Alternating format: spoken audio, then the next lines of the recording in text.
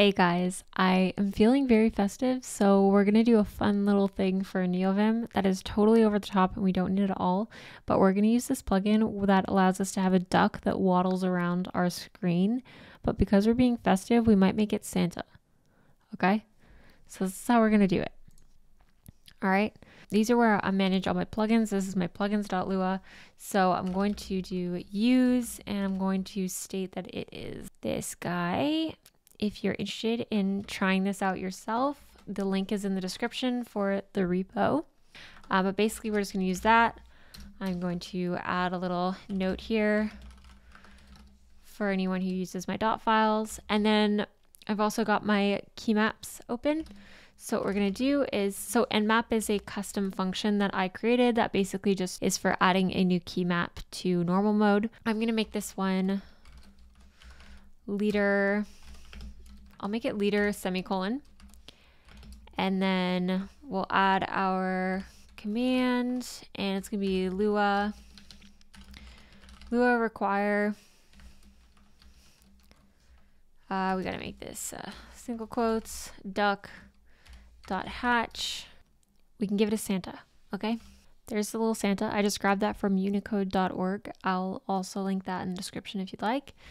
So we'll set the hatch and then we'll tell it how quickly we want it to run around.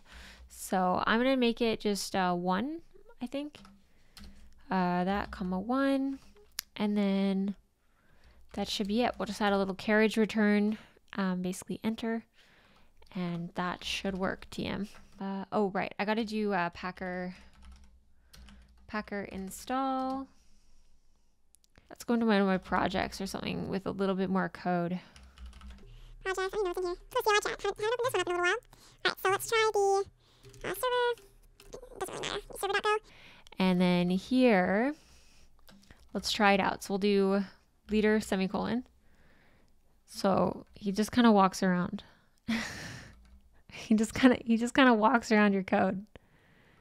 And you can spawn multiple.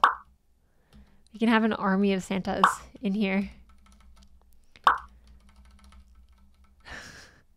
Anyway, this was just a fun little nerd activity for us to do over the holidays. So I hope you all have an incredible break, no matter whether you're celebrating Christmas or celebrating other holidays. There's also polar bears, so you can use a polar bear as well if you want, or a penguin or whatever. I just thought it was like a really fun little thing to do for Neovim. Also to kind of celebrate cleaning up my dot files. My dot files are up to date, by the way. So if you want to check those out, I will also link that in the description. I know that I get a lot of questions about that. And yes, there will be a follow-up replicate my Neovim config video for my Lua setup. So keep your eyes peeled for that because it is coming. All right. Bye from me and the army of Santas. Okay, bye.